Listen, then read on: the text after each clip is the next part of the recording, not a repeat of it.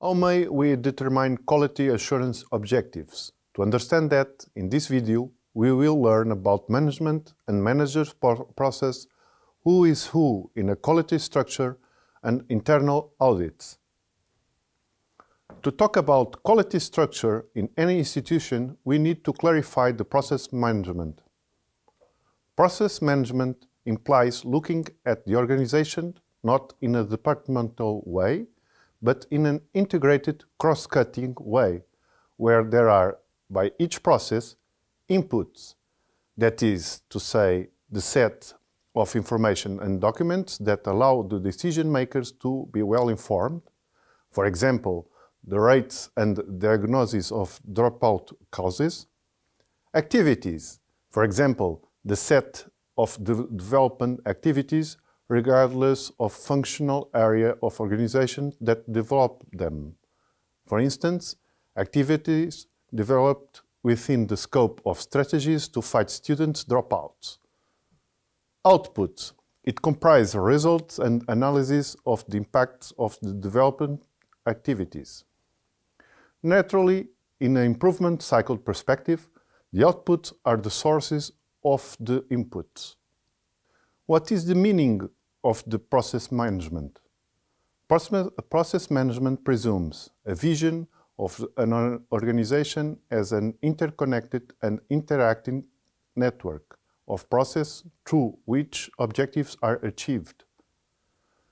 A split of supervision over individuals, functional area managers, from supervision over results, process managers. A representation of integration and synchronization of efforts, resources, and objectives between functional areas and process, enabling the coexistence of these factors. We can have processes of many kinds. For instance, strategic ones such as strategic management, sustainability, welfare service, and so on. The main ones such as teaching, for example, student pathway, research, community relationship, and others. The supporting ones such as human resources, financial resources, material resources, and so on.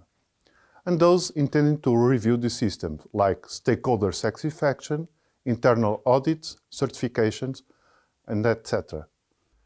Process management necessarily means the existence of an identification and adequate characterization of the process, the assignment of responsibilities for its management and coordination, the evaluation of its effectiveness. Thus, each process must have a designated manager from whom is expected to guarantee the smooth running of the process, periodically monitor the indicators, define improvement actions in conjunction with the different stakeholders, accompany the implementation of improvement actions in conjunction with various stakeholders. Who is who in quality structure? One decisive aspect to bear in mind in this is to know the function undertaken by any person of the body linked to the process. We will speak about it next. When we think about quality structure, we must therefore think not only of the quality support structure, but also of the structure of the process at different levels.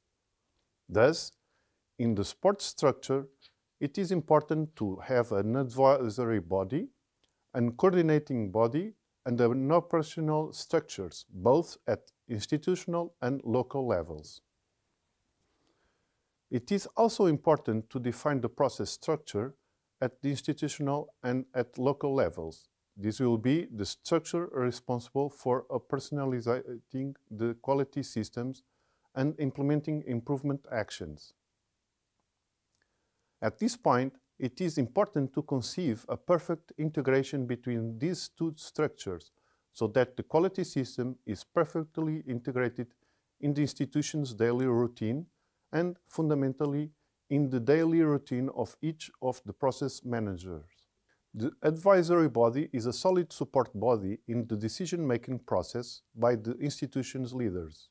This body could be composed by directors of organizational units, system coordination, heads of service, external entities, students, and other individuals as well. And it will have the competence to, among other functions, validate the quality policy, support the leader's decision, appraise improvement process. In addition, it will be useful to have a coordinating body for the quality system, which will be responsible for the operational decisions of the quality systems. This structure may comprise, for instance, institutional coordination of the system, local coordination of the system, students, and others. This body could have the following functions: process liaison, system monitoring, definition of improvement process, among other functions. Finally, it will be important to have quality structures in place both at institutional and local levels, which will be the ones responsible for putting the quality system to work effectively. For instance, at the institutional level, we could have the institutional coordination of the system, technical experts with technical knowledge in quality field, and at the local level, we could signal the local coordination of the system, technical experts with technical knowledge in quality fields, teachers who assume responsibility in the area of quality, students. The function of these quality structures include collaboration with the process managers in monitoring, making the annual report of quality system, elaboration of the institutional documentation of quality system, coordination self-assignment process, listening to internal stakeholders, to coordinate internal audits, and so on. Monitoring activities are, of course, done within the quality structure itself, whenever they are done by the process managers or whenever they are executed by internal structures. Nonetheless, they can and should also be done outside the quality structure to give the system other visions and other looks. First, by external audit mechanisms, but also by internal audit mechanisms, which allow a broader view of the institution in the identified area of improvement. Internal audits play a key role in the evaluation of the quality system and should be an integral part of the quality framework, as they analyze the compliance between institutional practice and external benchmarks, verify the compliance between institution practice and internal benchmark, recommend improvement actions per process.